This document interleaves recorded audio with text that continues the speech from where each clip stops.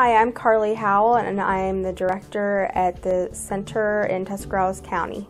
We serve about 60 people altogether. We have a lot of community activities. The individuals really enjoy volunteering at our local soup kitchen.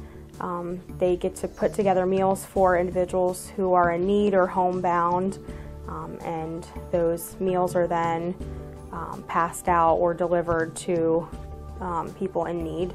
They enjoy going to their class at the art center. We have some individuals that are very creative and like to do those types of activities, so they have a class at the art center with other individuals as well.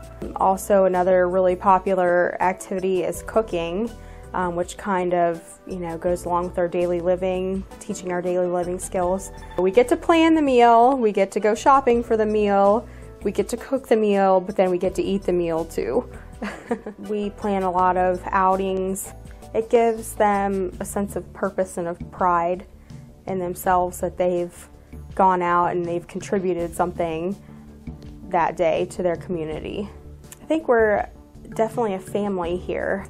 We have a group of wonderful staff that are very caring, and they really know the individuals that attend here, and our individuals, they enjoy being here and being productive too at the same time.